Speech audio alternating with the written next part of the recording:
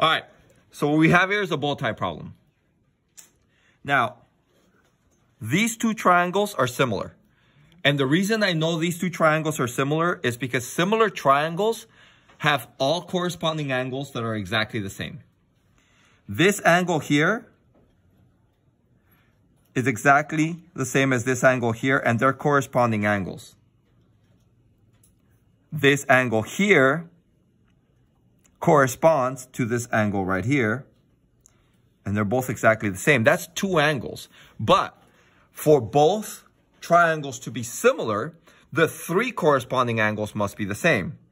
Well, if this is 92 and this is 92, and this is 47 and this is 47, then this third angle has to be exactly the same as this third angle here, because when we add up all the angles in the triangle, what do we get? 180 degrees. So we're going to go 92 plus 47 plus x is going to get me 180 degrees.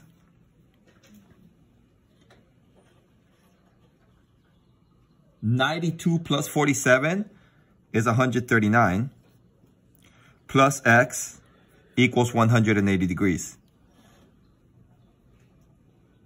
I subtract 139 from both sides. And now I get x equals 41 degrees. So that's the value of x. Have I figured out the value of y yet? Yes or no? No, not yet. So I got to figure out the value of y. To figure out the value of y, since I know both triangles are similar, I have to highlight corresponding sides. So I'm going to take this pink marker right now and highlight 24. Jesse, if I highlight 24 on the bigger triangle, what side corresponds to 24?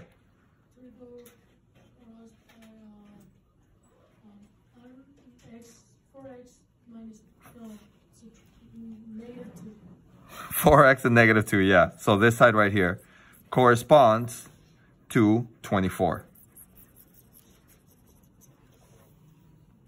But to figure out the scale factor, I need sides that have actual numbers and not variables, right?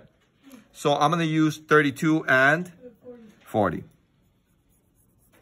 Because 32 corresponds to 40.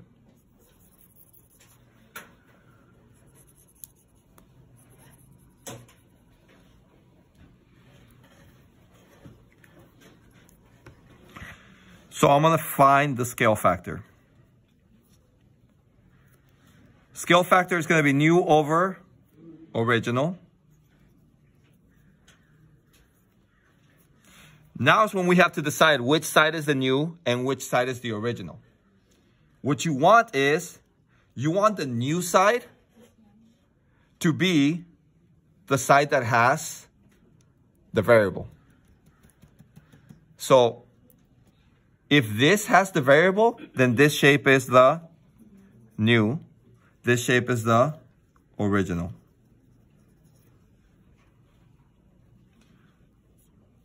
Which means the new side that I'm going to be using is 40. The original side that I'm going to be using is 32 because they correspond. They're corresponding sides. Now, I'm going to divide 40 32nds by a giant 1.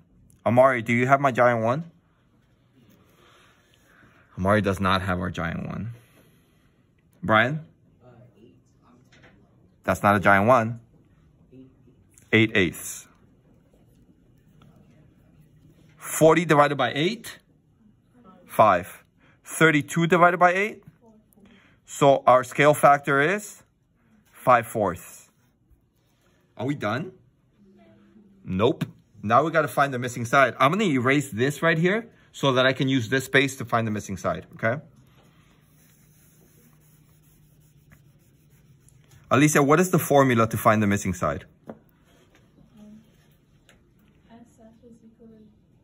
No, that's for the scale factor. Original times the scale factor equals new. I'm working with 4x minus 2 because that's what I'm finding. That means I'm working with 24. 24 is the original, so I'm going to go 24 times the scale factor, which is 5/4, equals the new, which is 4x minus 2. I'm going to use cross-canceling. 24 divided by 4. 24 divided by 4. Oh, let's try that again. 24 divided by 4. 6. 6 times 5. 30. 30 equals 4x minus 2. What am I going to do to both sides right now? Add 2. 32 equals 4x. Divide each side by 4. And the value of x is 8.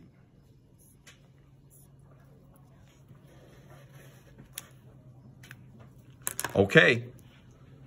I hope that helps. First period, say hi to second through fifth.